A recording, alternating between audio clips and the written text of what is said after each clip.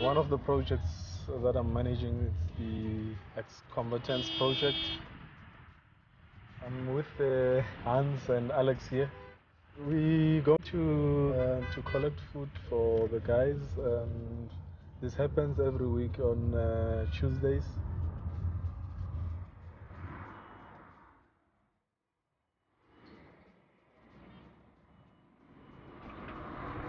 This is an immediate short-term thing which I don't think it could be any human dignity for any person to rely on handouts.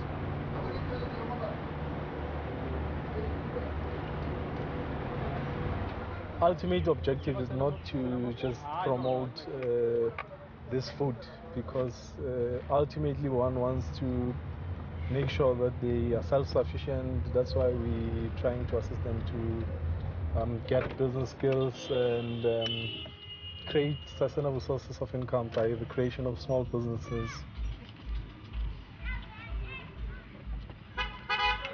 It's just a temporary relief whilst we are busy fine-tuning our plans.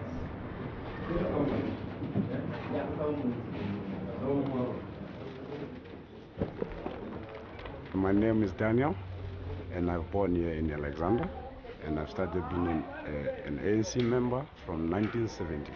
So I'm still a loyal member. ANC have contributed a lot towards my life. Then I just call ANC as my mother, and I call it as my parents as such.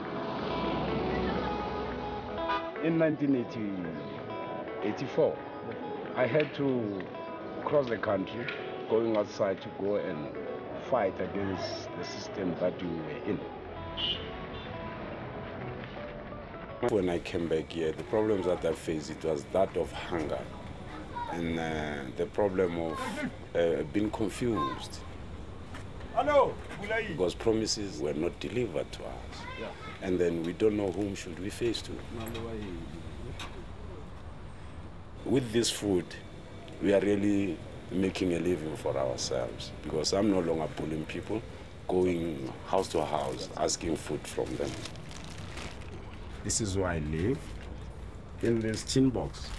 Meanwhile, I know that I'm waiting for my government that is going to do something right for me, as they've promised us. We make it just a bit, until we get another parcel.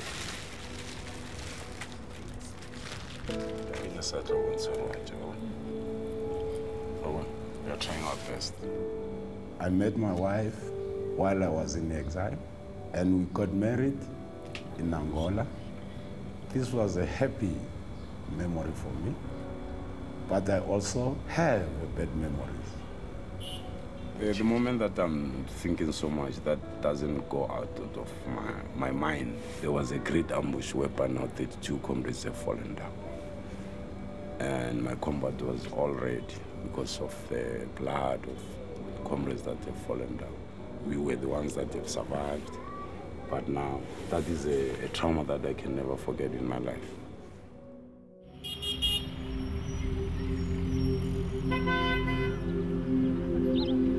I joined MK in 1983, whereby I went for 6 months training in Angola.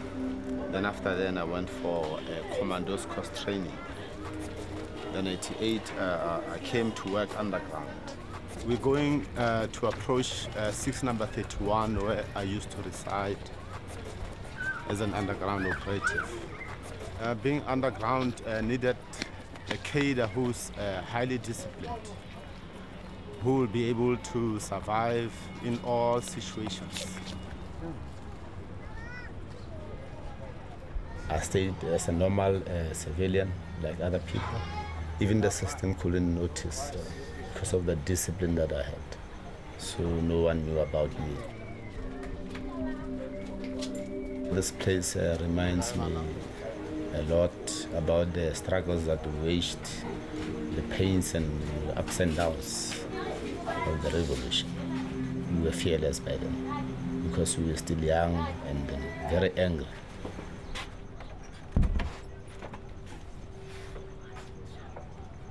And some of the materials used to be kept up here. Here is the living room. We never had peace of life to concentrate on hiding, protecting your life against the system. Because I was working as an underground, I can't disclose activities and anything to do with the struggle. Just only to say this is where I resided as my underground home.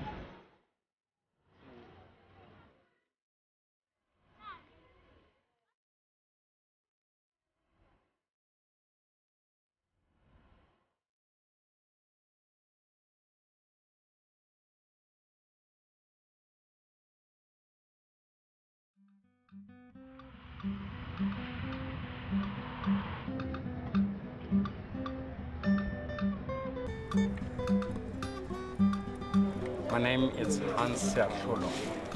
I was born and bred here in Alexandra. We are the first group of 1976 youth which left the country, and we were received by Jacob Zuma in Mozambique. We were the first contingent to be trained under the ANC controversies in 1976 in Angola. Life was a bit difficult when I left South Africa. I was very young at that time. I got this house a year ago. They offered us this house as ex-combatants. This is the bathroom. I haven't installed a bathroom in yet, but I'm intending to do that, and I need to refurnish the house as well. This is my bedroom. This is my bedroom where I sleep,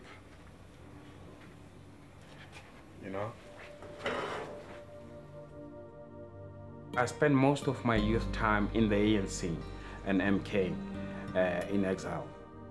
I grew up in the ANC, I was politicized by the ANC, I was educated by the ANC. I was offered a lot of opportunities, and I was even working within the ANC structures.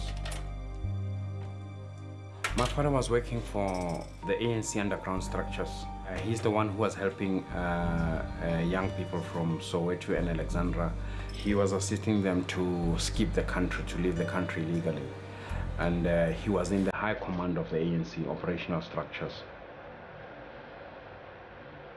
In 1977, when he got arrested and he was in the Pretoria 12 trial, they were sentenced to Robben Island. In 1991, when I came back home, when amnesty was declared, that was the first time I could meet him. It was a marvelous opportunity for me to reunite with him.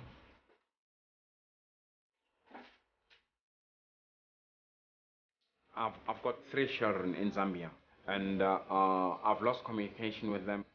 I've been trying to resume contact with them. It's quite sad because since I've got a house as an ex-combatant, I need that they should come and join me here in South Africa.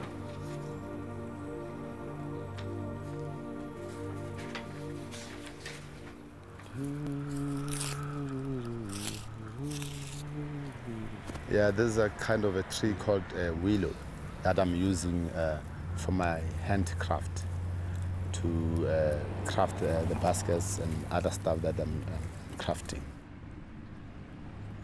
I've been interested in doing artworks from an early stage. During the student uprising of 1976, I was only 13 years old. But now I didn't know anything about politics, about the life we did, but until I was taught by apartheid brutality, where they used to set dogs on us, police dogs, and hitting us all the time with their chambocks, and for no any good reason. I wanted to know why, but I didn't find the answer. Bullets were flying all over. I used to run over dead bodies of my comrades and compatriots. So it's where I gained resistance to be able to go and join MK. I really needed some revenge on this coward elders who used to shoot at us like we were moving targets, you see. I hated those racist police and forces. This life is full of many injustices that affect individuals. This helps me to relax and stay cool.